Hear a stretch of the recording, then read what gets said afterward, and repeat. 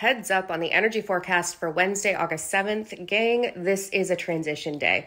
So you're going to feel one or two vibes, and that's going to denote how you're moving through the week for the rest of the week. You are either going to feel this ache for more, this ache for heart-centered experience. It can mean we be a little bit spicy, so we're just going to keep our boundaries strong and not project onto anyone. The other vibe is this feeling like we're moving in between worlds, like we're very almost disconnected and feeling like we're in between realities. It's a good spot to be. So we might be a little off in the clouds with our head. We might be a little distracted within our mind. So today you're just going to anchor. You're going to take your time moving through things, and you're going to choose how you're going to navigate the rest of this week, because we have big opening up as we move through the rest of the week into a very heart-centered reality. So hold on tight, stay in your heart, stay grounded, and I'll see you guys tomorrow.